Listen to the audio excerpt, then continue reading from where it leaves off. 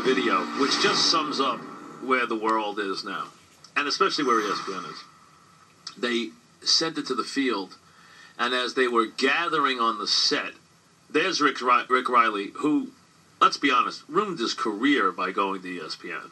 Here was a guy who was one of the great writers ever, who wrote the back page of SI brilliantly for about 15 years. Better than anybody could ever write it. He was brilliant. Went to ESPN. He's terrible on TV. And I like Rick, but he's terrible on TV. He's never found a home at ESPN. And there he is leaning across a set as they go to him. They don't know that they're coming to him because they're not ready. And there he is leaning across, staying in the stool with Scott. Now you're going to make sure to say that I had this, meaning Roethlisberger's injury, first on Twitter. That's what Rick Reilly was concerned about, whether he was going to get credit for an injury that everybody in America watched happen on the field. What was he looking for his scoop in? That he had what? An injured shoulder? We knew that. What, that he had a sprained shoulder?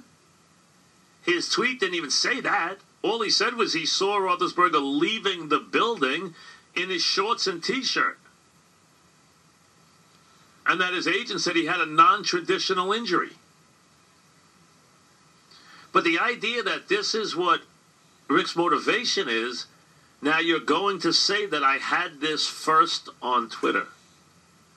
That sums up where the world is, where ESPN is, what Twitter's about. Everyone had just watched this injury. You want to say you scooped what? The injury? You couldn't scoop it and have it live on television.